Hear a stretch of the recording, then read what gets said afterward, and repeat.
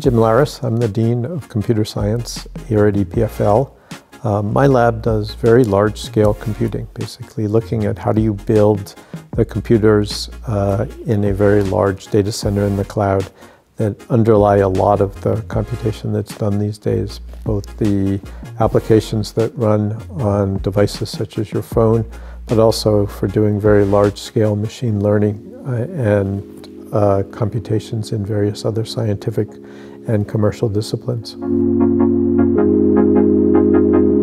To me, intelligent systems are systems that can learn from previous experience from their environment, can adapt to their environment, and are not static. They're not just developed by a programmer to solve a particular set of problems and then shipped, but actually continue to evolve as they are used out there in the system. And as such, they are much more able to respond and interact with human beings. They may have attributes that we associate with human beings, such as the ability to see things, the ability to converse using natural language, using speech, as well as typed text. So they're systems that have some attributes of intelligence to them. I wouldn't confuse them with actually being intelligent, but they have more than what we traditionally associate with computers and computer systems.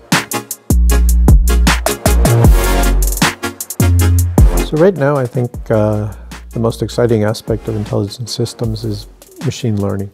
Basically, the techniques that have been developed over the past 5, 6, 7 years, in particular around deep learning, have led to amazing advances in a number of different aspects of intelligent systems and allowed us to build things that we just couldn't have imagined building even a decade ago. So the advances still continue. It's a challenging area, but there's an immense amount of work going on right now to improve the performance and also to develop new applications for machine learning.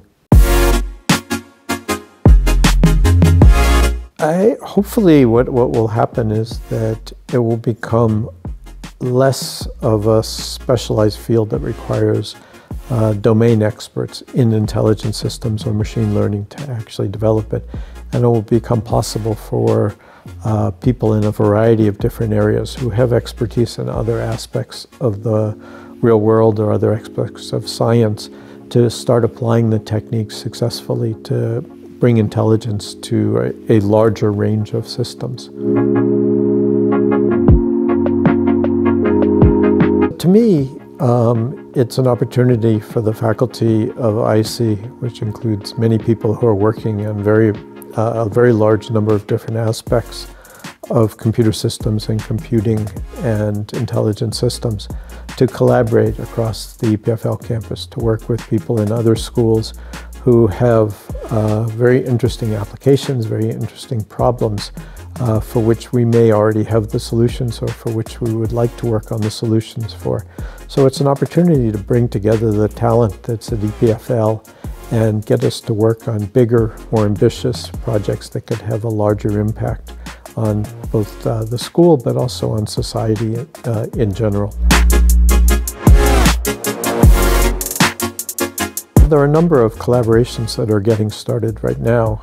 We've been working on a new area of intelligent systems called edge computing, where instead of bringing all the data centrally into a data center, you try to disperse the computation close to where the data is collected, which has a lot of advantages in terms of latency, in terms of power consumption, but also in terms of privacy and security, which is a big deal in the research that goes on in our school. So we're hopeful to find collaborations with various other projects inside EPFL where we can develop our ideas and see them actually be applied in building actual systems, which is, I think, a key aspect of this incentive for intelligent systems, is that we would like to build systems, not just work on the aspects of systems.